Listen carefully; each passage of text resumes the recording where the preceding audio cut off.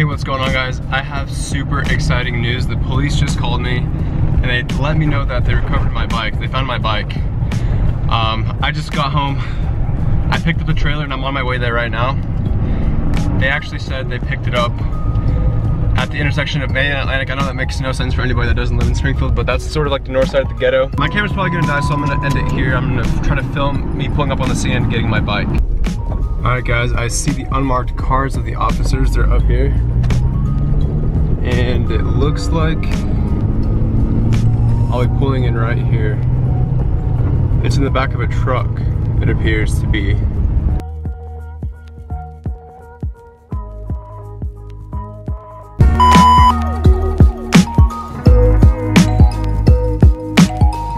What's going on, guys? My name is Robert. So as some of you may know, January 7th, my bike got stolen, and this is the bike that I have.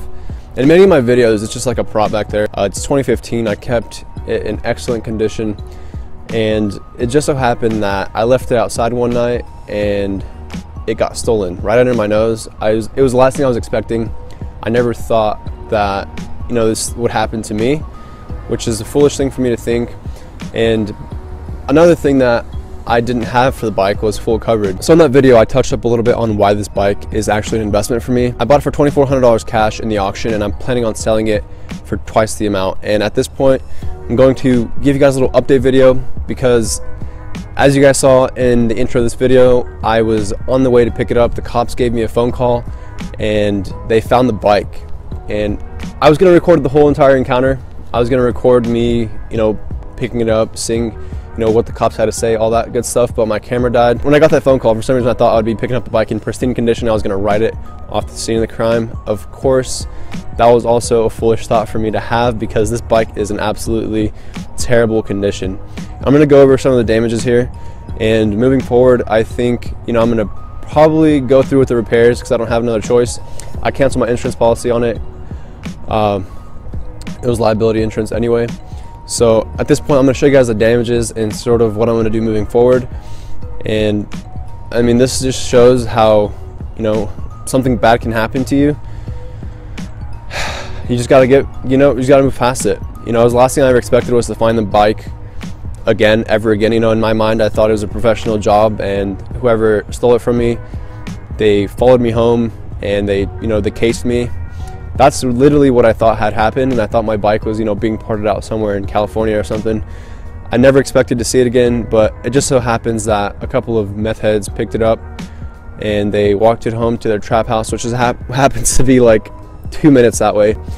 This is all information I got from the detective, and they've been on the case for some time now, and this is what they told me. So I'm going to go into the story of what exactly happened right after I show you guys the damages on this bike. Alright, so as you guys remember, this was a white motorcycle, and it seems that they've spray painted it with this ugly botched spray paint job. You can't really tell on the camera, but there are huge scratches all over the body. They took the badges off, and it looks like they scratched it all up the sides. The shifter over here is like all bent. As you guys can see, this is not supposed to be like that. Again, super terrible spray paint job. And it looks like they probably wrecked it on all 4 sides, as you guys can see here. These are really high-end grips and aftermarket handlebars and levers. And as you guys can see, these levers are completely damaged. I don't know, guys, what they did. It looks like they wrecked it a few times. And moving forward, look what they did to the ignition. This is probably like the most painful part for me. They completely tore out the ignition so it does not start. They had a screwdriver in there when I actually picked the bike up. And you guys can't tell from this camera angle, but the handlebars are all bent, and my carbon fiber seems to be scratched up here. This is nothing too big, but it's just a bunch of cosmetic damage they've done to it. And as you guys can see on this side as well, they somehow managed to get these levers all eaten up here.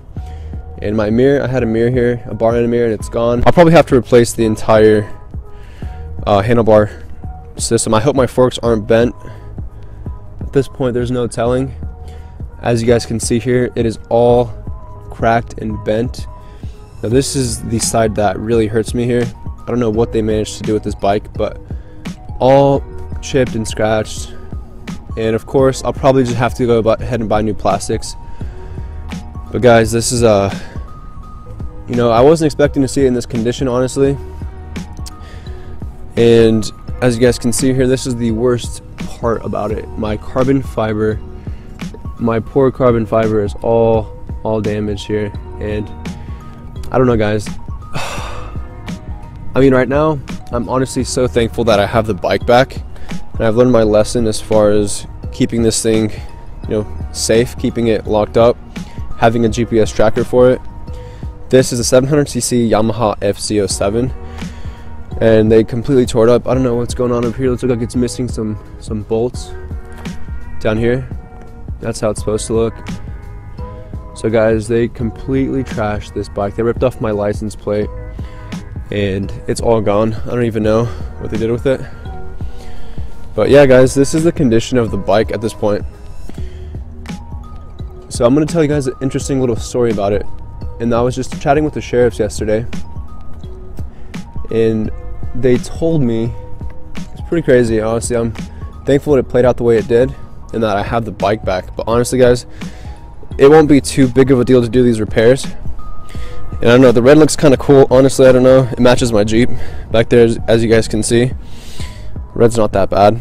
My bike is definitely no longer in pristine condition as it once was. Here's the interesting story about what had happened.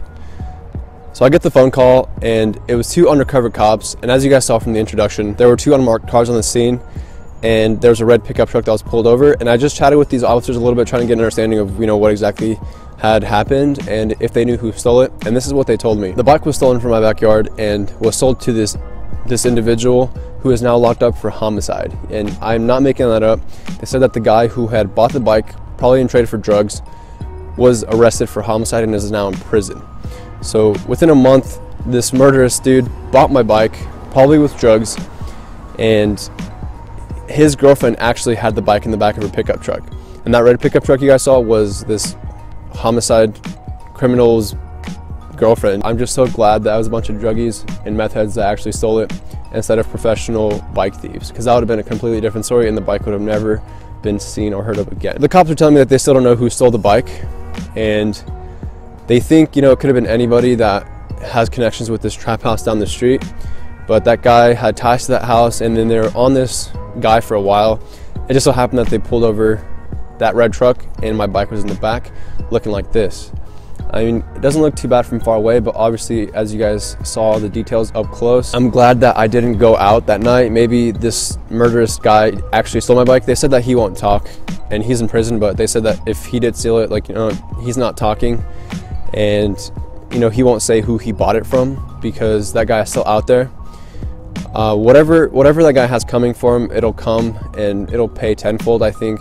You know, I'm not worried about his punishment. It'll be there. You know, at this point, I'm just gonna, you know, count my blessings, and from here on out, I'm not going to take anything for granted.